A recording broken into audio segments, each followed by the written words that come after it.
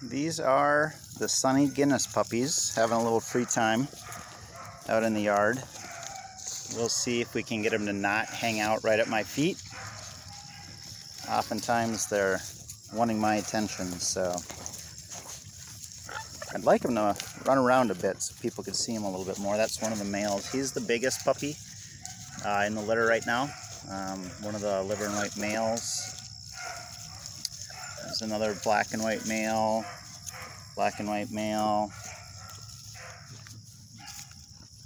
black and white female right there. Do I have that right? Yep. Anyway, Sunny Guinness puppies. The puppies are all going to be going home on September 11th, Saturday, September 11th.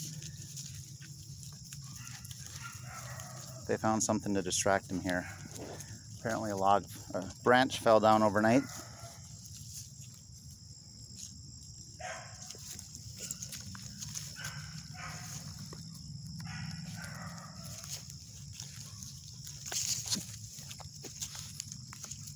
I'm not going to let them chew on this log too long because it looks like they're actually eating it. Hey, pup, pup. Hey, pup, pup.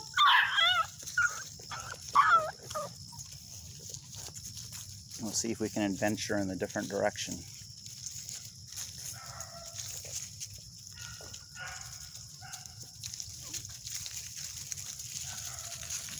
Pup, pup, pup.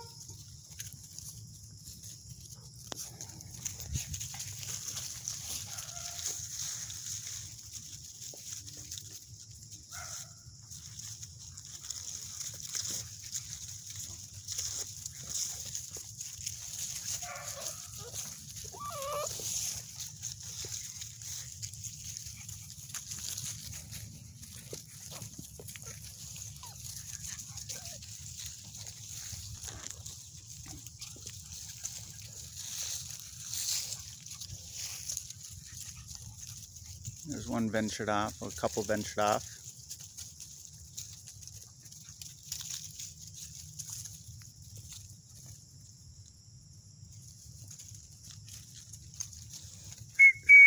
Pup, pup, pup.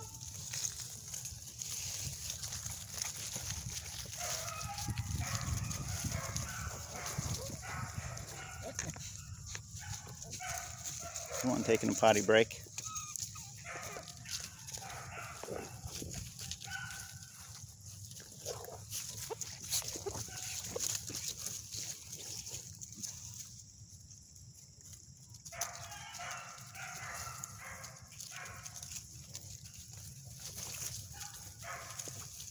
For a long time, they were all about the same size, but they are definitely starting to have some differentiation. As I mentioned, the one liver and white male is definitely the biggest, and then a couple liver and white female is definitely a little bit smaller. There's another liver and white male that's a little bit smaller.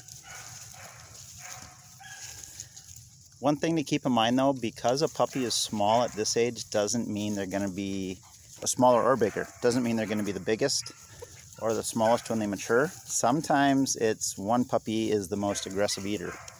They get fed all together, and so the size right now could be an indicator, but not necessarily an indicator of which puppies are going to be the biggest at maturity.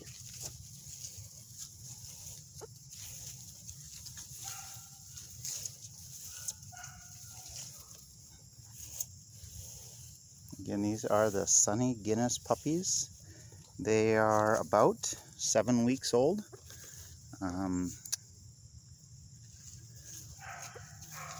They're out adventuring a little bit more. The longer they're out with me, the more they adventure. When I first get them out of their pen, they stick to me. They want my attention. And then when I'm not quite so new,